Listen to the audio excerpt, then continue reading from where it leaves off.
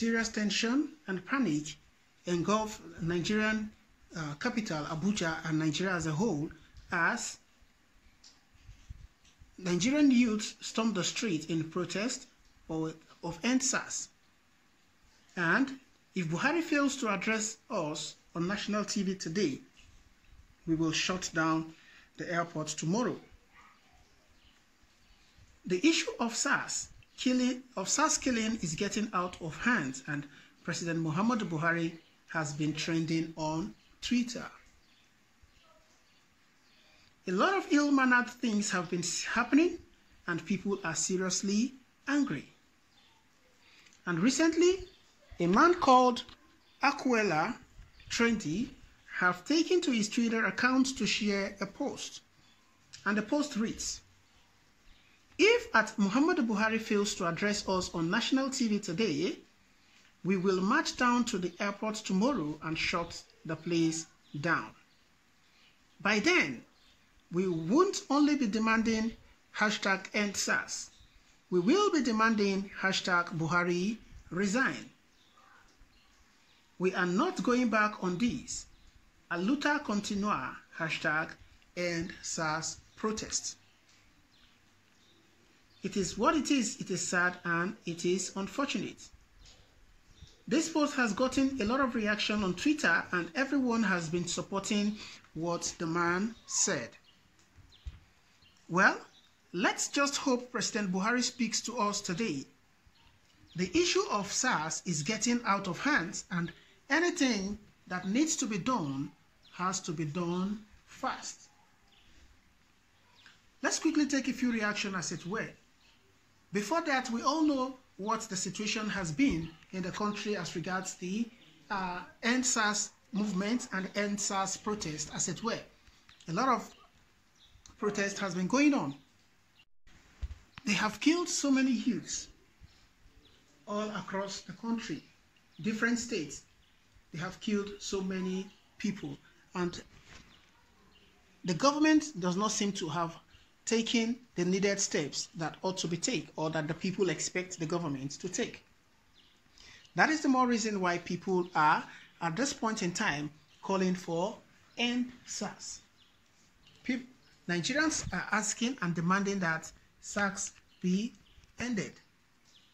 But it remains to be seen if that will happen, or if the government will yield to this cry and call of the people. Well, it is what it is, guys. Let's take a few reactions and let's hear what people are saying concerning this particular news story, as it were. Kick them out of every state in Nigeria. Say no to SARS.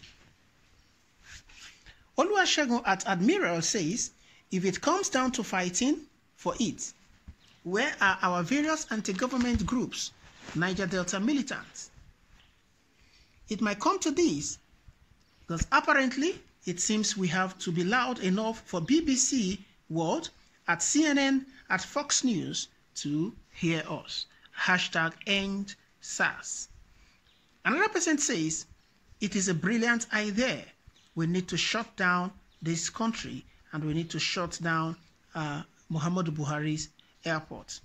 Well, it is what it is. The president has failed to speak to Nigerians in so many instances. Taken, for example, it took the constant cry and call from the people before the president could address the nation during the COVID-19 pandemic, which he addressed the nation on few occasions.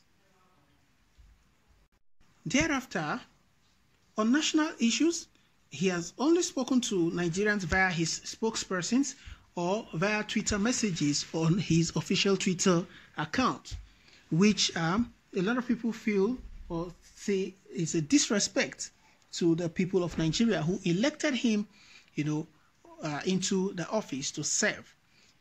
Be that as it were, people are frowning against the activities of men of the SARS, saying that SARS needs to be scrapped entirely. Though the Inspector General of Police has taken steps and taken action by issuing a statement or a directive that all men of the SARS should no longer be seen on patrol on stop and search duty, as it were, and they should always be in their official uniform as it is. That was a directive of the Inspector General of Police. But a lot of Nigerians and celebrities feel that no, that is not enough, and hitherto they have taken to the streets to protest. While some even spent the night at some of the government offices or government houses, expecting that they will be addressed in some states like Lagos State. In Abuja, it was reported and recorded that the police dispersed protesters with tear gas. It is what it is. Nigeria is gradually tilting towards declaring a revolution, because the way and manner at which things have, been going on in the country has left a lot of people bewildered. We're talking about poverty. We're talking about the price of petroleum, fuel. We're talking about the price of electricity, which has gone up. We're also talking about levels of insecurity.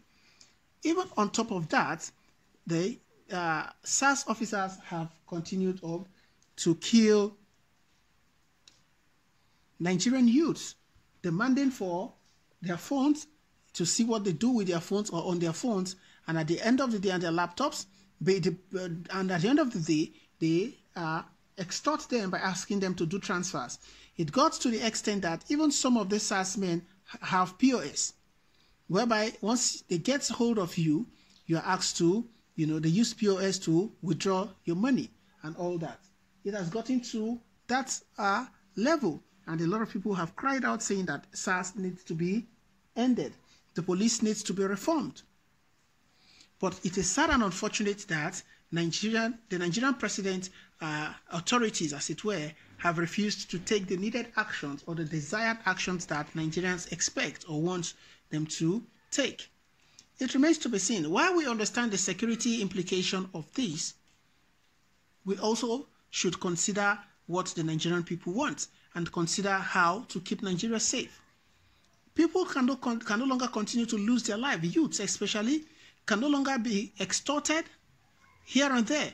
A lot of times they are being brutalized. They are being assaulted in public.